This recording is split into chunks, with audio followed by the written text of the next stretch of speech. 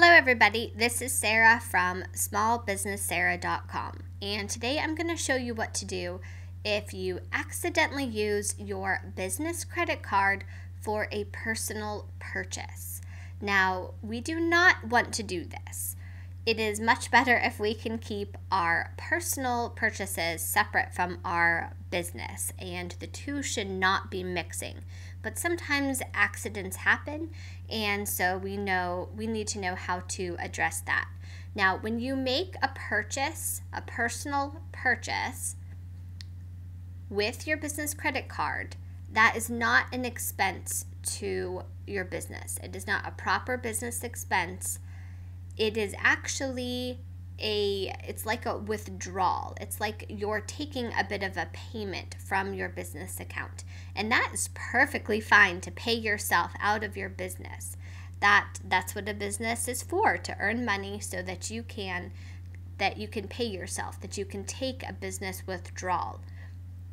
But we don't want to be nickel and diming these withdrawals. We want to send our personal accounts a big chunk of money, $500 this month, $1,000 the next month. We don't want to be using our business credit card every time we go to the grocery store to pay ourselves, because the IRS likes to see us keep business transactions separate from personal transactions. So that's the idea. We don't want these type of things to happen. Of course, you can withdraw money from your business to pay for personal items, to pay yourself for your hard work in your business. But we don't want to do it with these small transactions. But like I said, accidents happen. So here's my transaction here. I paid for softball with my business credit card, in the amount of $40. This is not an expense to my business. This is me taking, basically, even though I didn't intend to, a withdrawal out of my business.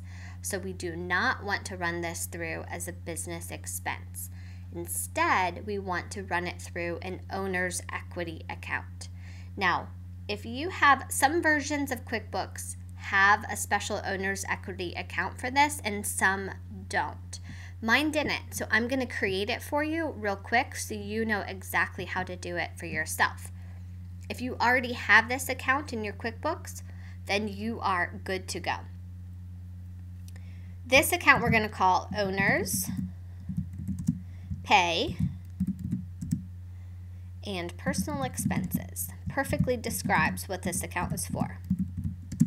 And this is the account you would still use if you did pay yourself a big chunk at the end of the month. If you wrote yourself a check for $500 out of your business, this is where your owner's pay would go. And as the account so aptly describes, it's also personal expenses you didn't mean to include on your business. So I just typed that right in the box where we add our category names. We're going to click Add Owner's Pay and Personal Expenses. It's going to bring up this screen, which if you watched my customizing the chart of accounts video, you will be familiar with this screen. But we want to make sure this gets recorded as an owner's equity account, not as anything else. And where is owner's equity? There it is. They just have it as equity right here. I was looking for an O and it was under E. In this section, you could put it under a couple of different things. You could put it under just owner's equity. I think I'm going to pick a partner distribution on that one, but it doesn't really matter, this detail type here. And we already have our name put in. Don't include anything in here, balance or anything like that. Just hit save and close and we'll be done. There we go, owner's pay. It's going to an owner's equity account. We'll hit add. And we're done.